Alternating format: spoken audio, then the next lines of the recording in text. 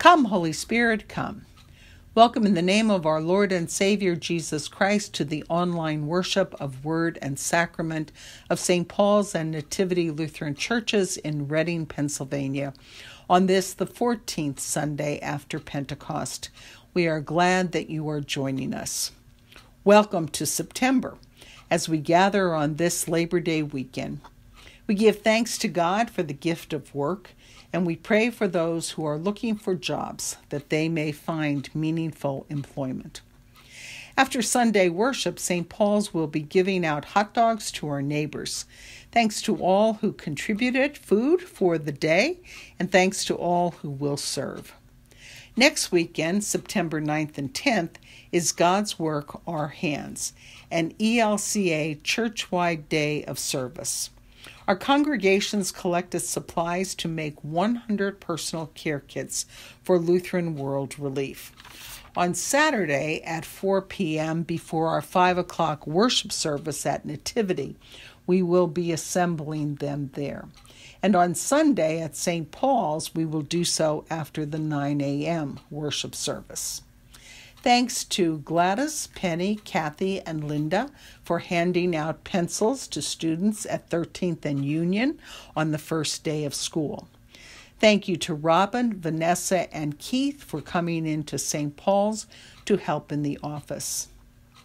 Leah H. of Nativity is home from Encompass Rehabilitation, and Barb S., also of Nativity, is home from St. Joe's, recovering from pneumonia.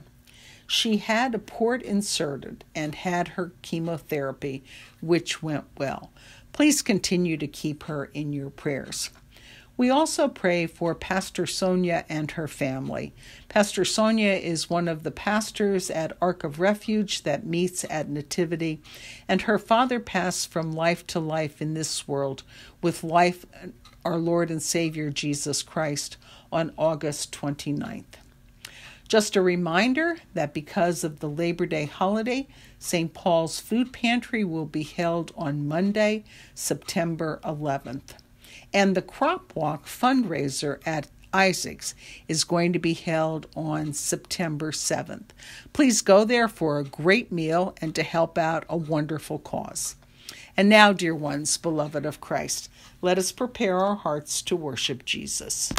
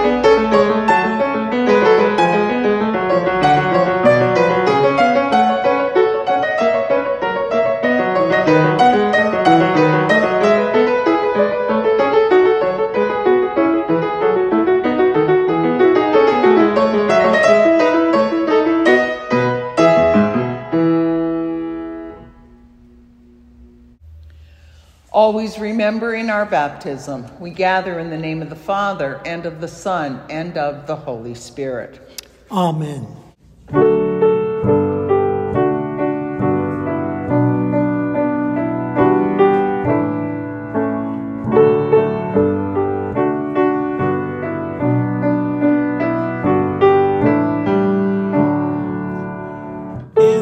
singing in the silence.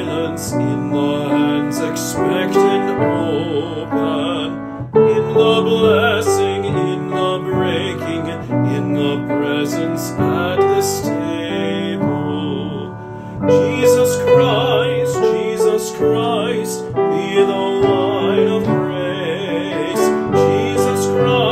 Jesus Christ, be the bread of peace. In the question, in the answer, in the moment of acceptance, in the heart's cry, in the healing, in the circle of your people. Jesus Christ, be the wine of grace. Jesus Christ, be the bread of peace.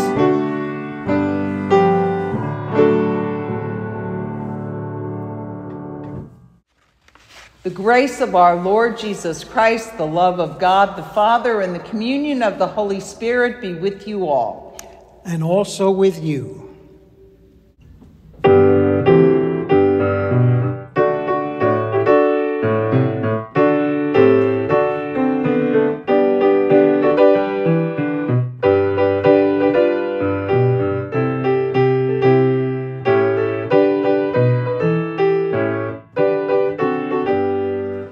I'm so glad Jesus lifted me. I'm so glad Jesus lifted me. I'm so glad Jesus lifted me. Singing glory, hallelujah. Jesus lifted me. Satan had me bound. Jesus lifted me. Satan had me bound. Jesus lifted me. Satan had me bound. Jesus lifted me. Singing glory, hallelujah. Jesus lifted me. When I was in trouble, Jesus lifted me. When I was in trouble, Jesus lifted me. When I was in trouble, Jesus lifted me. Singing glory, hallelujah. Jesus lifted me.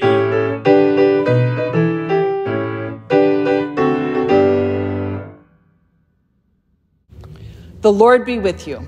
And also with you. Let us pray. God of all peoples, your arms reach out to embrace all those who call upon you. Teach us as disciples of your Son to love the world with compassion and constancy, that in your name it will be known throughout the earth. Through Jesus Christ, our Savior and Lord. Amen. A reading from Jeremiah. O Lord, you know. Remember me and visit me, and bring down retribution for me on my persecutors. In your forbearance do not take me away. Know that on your account I suffer insult. Your words were found, and I ate them, and your words became to me a joy and the delight of my heart. For I am called by your name, O Lord God of hosts. I did not sit in the company of merrymakers, nor did I rejoice. Under the weight of your hand I sat alone, for you had filled me with indignation.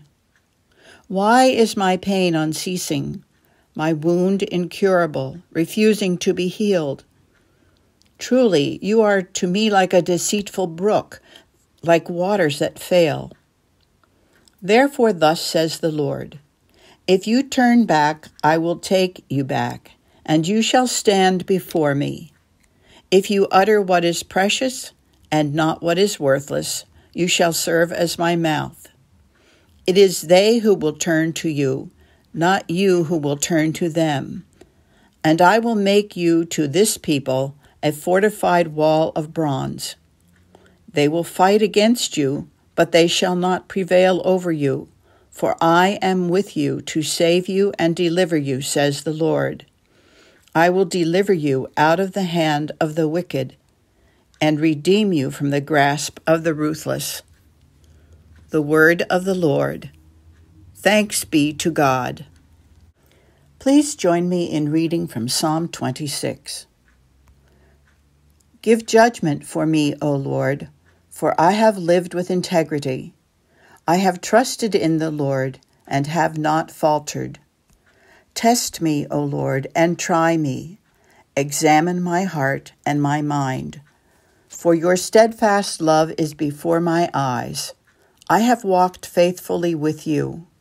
I have not sat with the worthless, nor do I consort with the deceitful. I have hated the company of evildoers. I will not sit down with the wicked. I will wash my hands in innocence, O Lord, that I may go in procession round your altar, singing aloud a song of thanksgiving and recounting all your wonderful deeds. Lord, I love the house in which you dwell and the place where your glory abides. A reading from Romans.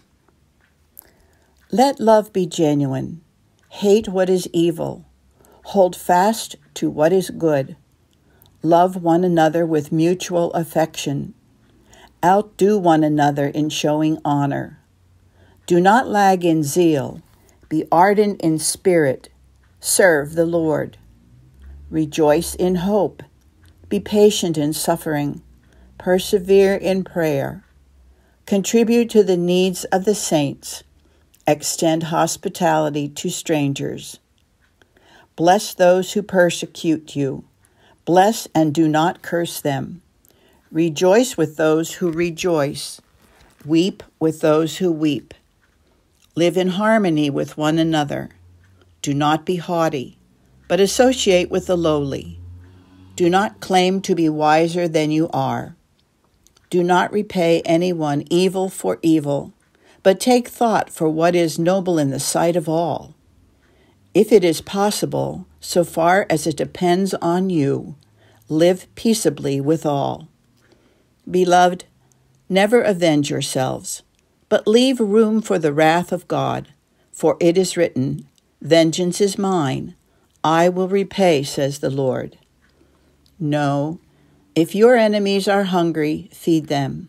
If they are thirsty, give them something to drink. For by doing this you will heap burning coals on their heads. Do not be overcome by evil, but overcome evil with good. The word of the Lord. Thanks be to God.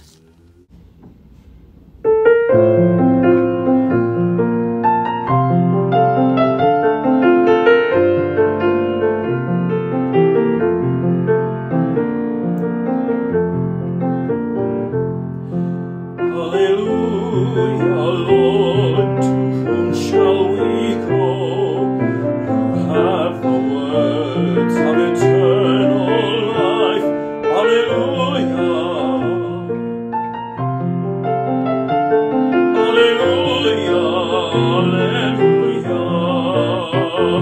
Hallelujah.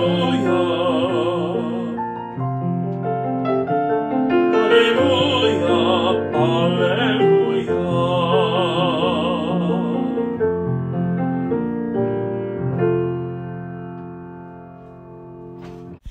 This is the Gospel for Sunday, September 3rd, 2023, the 14th Sunday after Pentecost. The Holy Gospel of our Lord Jesus Christ according to St. Matthew, the 16th chapter. Glory to you, O Lord. From that time on, after Peter confessed that Jesus was the Messiah, Jesus began to show his disciples that he must go to Jerusalem and undergo great suffering at the hands of the elders and chief priests and scribes, and be killed, and on the third day be raised. And Peter took him aside and began to rebuke him, saying, "God forbid it, Lord. This must never happen to you." But Jesus turned and said to Peter, "Get behind me, Satan. You are a stumbling block to me, for you are setting your mind not on divine things, but on human things." Then Jesus told his disciples, "If any want to become my followers, let them deny themselves and take up their cross and follow me. For those who want to save their life will lose it, and those who lose their life for my sake will find it. For what will it profit them if they gain the whole world, but forfeit their life? Or what will they give in return for their life? For the Son of Man is to come with his angels in the glory of his Father, and then he will repay everyone for what has been done. Truly I tell you, there are some standing here who will not taste death before they see the Son of Man coming in his kingdom. This is the good news of Jesus Christ. Praise to you, O Christ. Come, Holy Spirit, come. Come, Holy Spirit, come. Apparently, the struggle that Jesus had with Satan did not end when he came out of those 40 days in the wilderness after he was driven there by the Holy Spirit after his baptism by John. Well, we should have expected that, shouldn't we have? Luke tells us that when the devil had finished every test, he departed from Jesus until a more opportune time. But who would have thought that the opportune time would have come in a conversation that Jesus had with his disciples? Or who would have imagined that the devil would come back to speak to our Lord through his dear friend, Peter? The temptation of Christ had to do with whether or not Jesus would endure the betrayal, the physical abuse, the painful death of the crucifixion, or would he enjoy life and die at a ripe old age back home in Nazareth? How interesting it is that this temptation comes to him by Satan speaking and using Peter.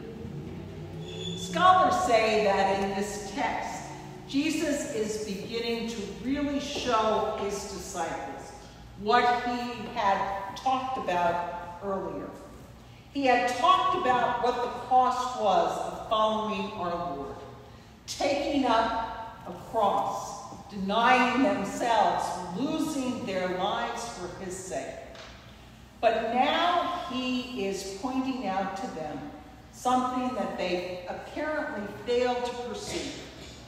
Now, I think that for you and me, I know for me anyway, that sometimes someone needs to point my attention to a truth that I have maybe missed out on, misunderstood, or omitted in my grasp of what the Christian faith and life is all about. In this case, it was the sacrifice and suffering that Jesus and Jesus' disciples would have to go through. Jesus is not just showing them, not just telling them, he is also showing them what it will mean. When Jesus tells his friends that he is going to Jerusalem to die, to give his life for them and for others, Peter pulls him aside and says, "Oh, God forbid it. This cannot happen to you. There has to be an easier way. We won't let you do this to yourself. God won't either." And Jesus responds with almost the same words that he spoke to the devil during the temptation in the wilderness after his baptism. Jesus says to Peter, "Get behind me, Satan." Matthew told us earlier that Jesus said to the devil, "Away with you, Satan."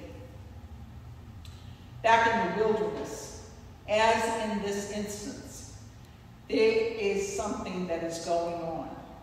That the temptation would make it an easier way for Jesus back in the wilderness and here with his disciples.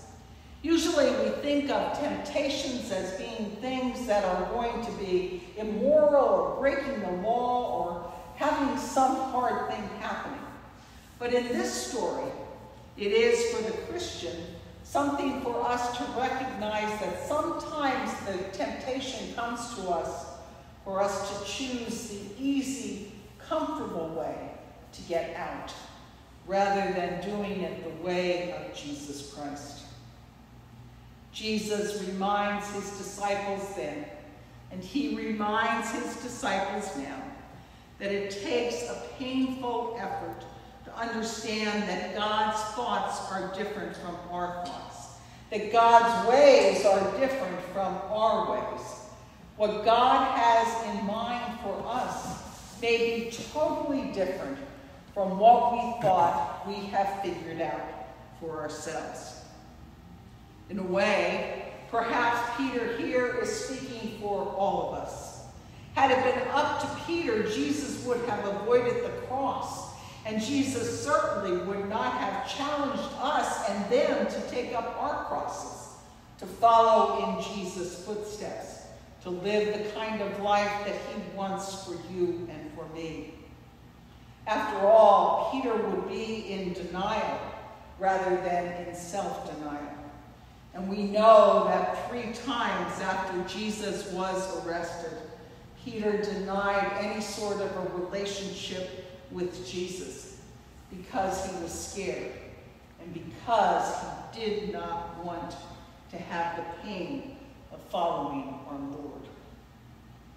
You know, so often we see these advertisements on television or on Facebook or in magazines that promise us to make things easy for us. Oh, just do this and you can lose weight. Oh, just do this and you'll look better. Oh, do this and you'll have much better looking hair. Well, we want to pick up on that, don't we? We certainly wouldn't give things a second chance if they were truthful and said, you know, it's not really easy to lose weight, to have good hair, to be able to take care of yourself. We want life to be easy. I know that, don't we all? And especially these days when life can be so hard. We look around and that is what a lot of Christian churches are doing these days. That it is talking about the gospel of prosperity. There are churches today that sing only upbeat songs and hymns. They don't listen to some of the challenging hymns. They don't sing some of the challenging hymns that talk about our faith and how difficult it can be. They have, in fact, taken out the phrase, "Forgive us our sins," from the Lord's Prayer because people don't like to feel guilty. They don't use the word worship or liturgy because it means working and doing things and standing in awe and fear of God. There are even some churches that people have told me they visited, and there is no longer a cross that is in the nave or in the sanctuary. Are we overly hesitant to challenge people or to confront them with a faith that might at times be inconvenient and uncomfortable? We know that there was a cartoon by Doonesbury about how we have to make things so nice and easy so people will come.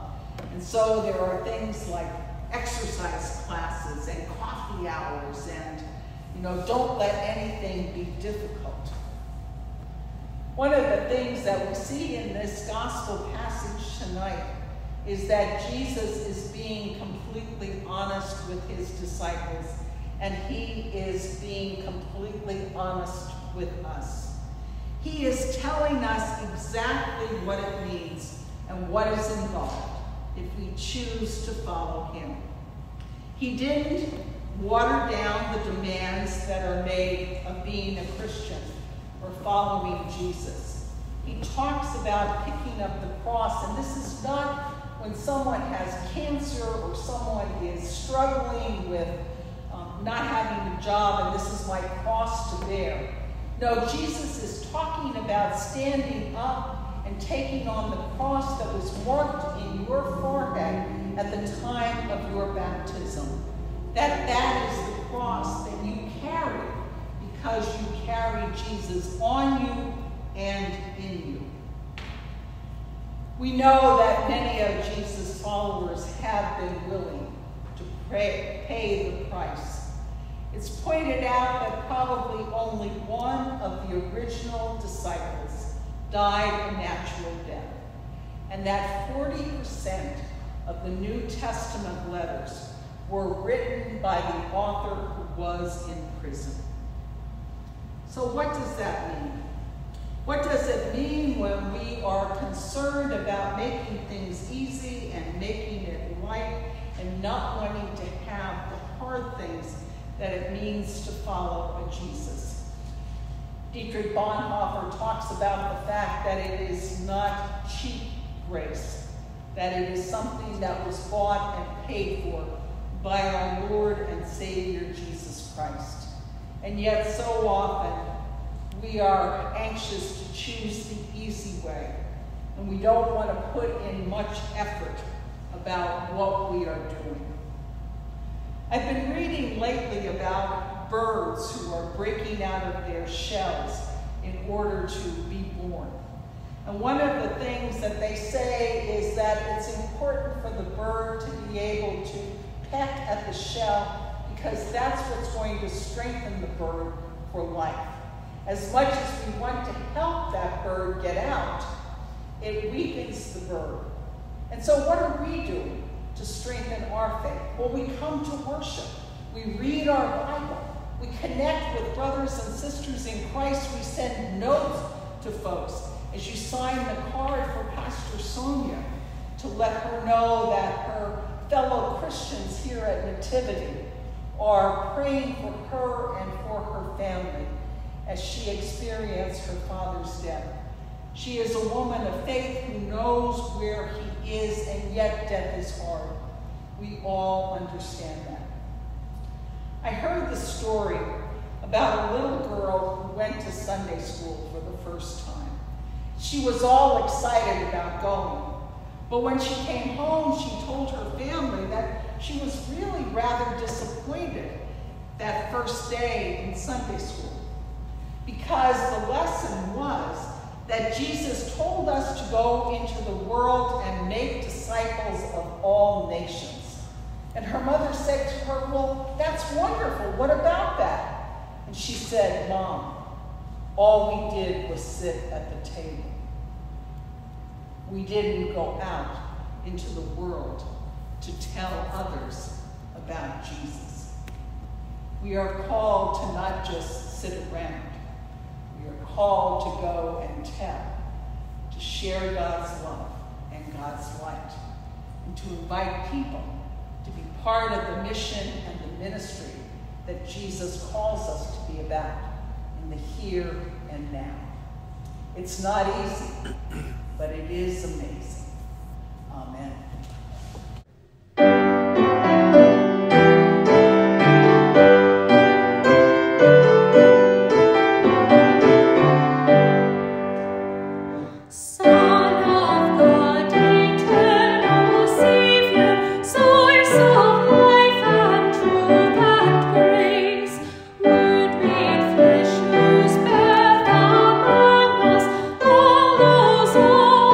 You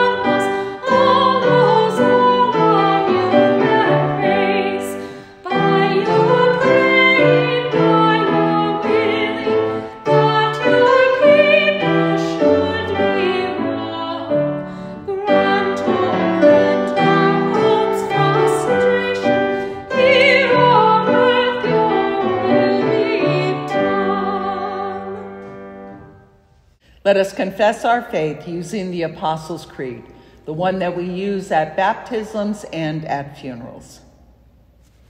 I believe in God, the Father Almighty, creator of heaven and earth. I believe in Jesus Christ, God's only Son, our Lord, who was conceived by the Holy Spirit, born of the Virgin Mary, suffered under Pontius Pilate, was crucified, died, and was buried. He descended to the dead. On the third day he rose again. He ascended into heaven. He is seated at the right hand of the Father, and he will come to judge the living and dead. I believe in the Holy Spirit, the Holy Catholic Church, the communion of saints, the forgiveness of sins, the resurrection of the body, and the life everlasting. Amen. Remembering the caring and generous works of God, we pray for the church, creation, and the needs of our neighbors. God of life, your words are the joy at the heart of your church. Draw the seeker to you. Place messages of hope and healing in the mouths of your witnesses, and open your children to your truth when we stumble. Merciful God, receive our prayer. God of steadfast love, renew the earth by your Spirit, that lands and oceans reveal the beauty of your creation. Challenge us to live humbly and peaceably as part of your world. Merciful God, receive our prayer. God of patience, lead those who govern to hold fast to what is good. Guide them to show honor to the people in their care. Overcome evil in all nations, and grant peace to peoples and places mired in conflict. Merciful God, receive our prayer. God of deliverance, remember all who are suffering, lonely, and in pain. Liberate your people being insulted, persecuted, or in the grasp of the ruthless. Give endurance to workers who persevere on this Labor Day, and ensure fair wages and safe working environments. Merciful God, receive our prayer. God of justice, equip this congregation to boldly follow you in uncertain times and to remain faithful in prayer when facing challenges. Show us how best to love and care for one another and our communities. Merciful God, receive our prayer. God of glory, we give thanks for the saints who now dwell with you in splendor. Nurture us in faith until the day we join their heavenly song. Merciful God, receive our prayer. Remember us according to your steadfast love as we offer these and the prayers of our heart, trusting in your compassion made known through Jesus Christ. Amen. The peace of the Lord be with you all. And also with you.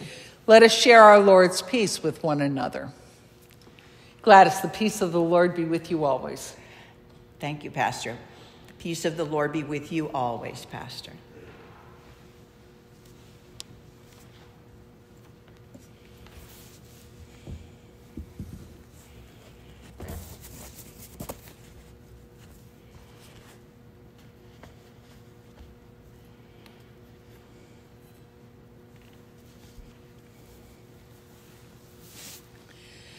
The Lord be with you. And also with you. Lift up your hearts. We lift them up to the Lord. Let us give thanks to the Lord our God. It is right to give God thanks, our thanks and praise. It is indeed right and salutary that we should at all times and in all places offer thanks and praise to you, O Lord, Holy Father, through Christ our Lord, who on this day overcame death and the grave, and by his glorious resurrection opened to us the way of everlasting life. And so with the church on earth and the host of heaven, we praise your name and join their unending hymn. Holy, holy, holy Lord, God of power and might, heaven and earth are full of your glory, full of your glory. Hosanna, Hosanna.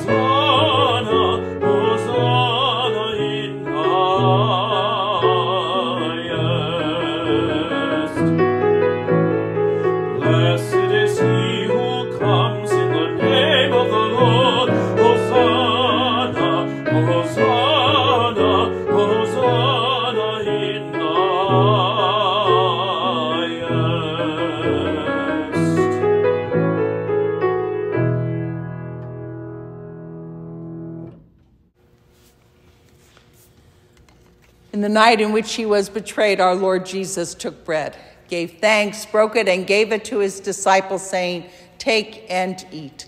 This is my body that is given for you. Do this for the remembrance of me." Thanks be to God. And again after supper, he took the cup, gave thanks, and gave it for all to drink, saying, "This cup is the new covenant in my blood, shed for you, shed for all people, for the forgiveness of all of your sins. Do this for the remembrance of me." Thanks be to God. And now, with confidence as children of God, let us pray as Jesus taught us. Our Father, who art in heaven, hallowed be thy name. Thy kingdom come, thy will be done, on earth as it is in heaven. Give us this day our daily bread, and forgive us our trespasses, as we forgive those who trespass against us. And lead us not into temptation, but deliver us from evil. For thine is the kingdom, and the power, and the glory, forever and ever. Amen. Beloved of Jesus, come to the table.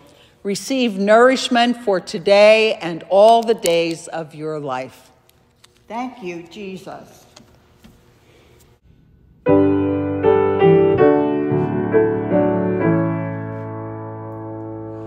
Lamb of God, you take away the sin of the world. Have mercy on us. Lamb of God, you take away the sin of the world. Have mercy on us. Lamb of God, you take away the sin of the world. Grant us peace, Lamb of God.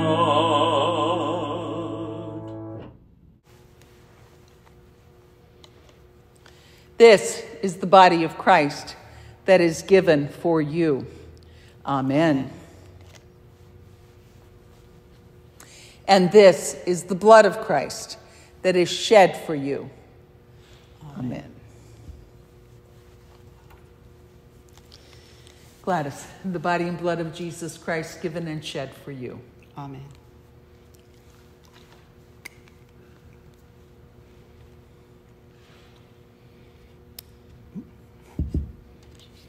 Pastor, the body of Christ given for you. Amen.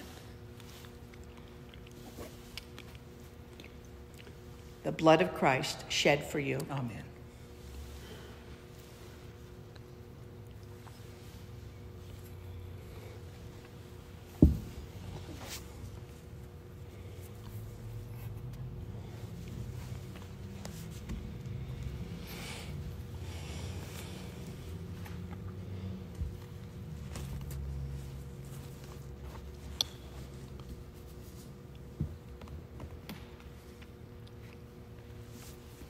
The body and blood of our Lord and Savior Jesus Christ strengthen you and keep you in his grace always. Amen.